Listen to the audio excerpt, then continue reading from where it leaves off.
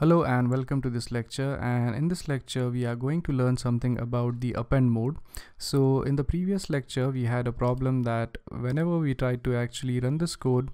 to basically insert two lines into the file, which is demo.txt, the problem was that the first line which was written initially to the file actually got deleted. So in order to tackle that problem, we use something which is called as append mode. So in this code right here,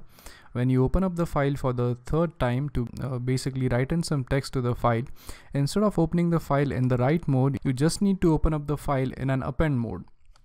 So what append mode means is that it is going to open up the file, it is going to add the newly inserted line at the end, and it is not going to interfere with the previous text which you have in your text file.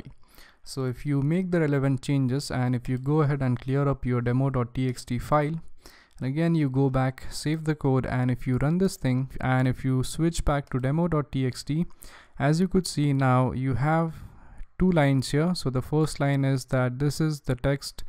written to the file, and the next line is added right over here, that is the next line is appended right over here, which says that this is the new line. So that's how you basically use the append mode to open up a file and append the next lines which you want to add to the text file.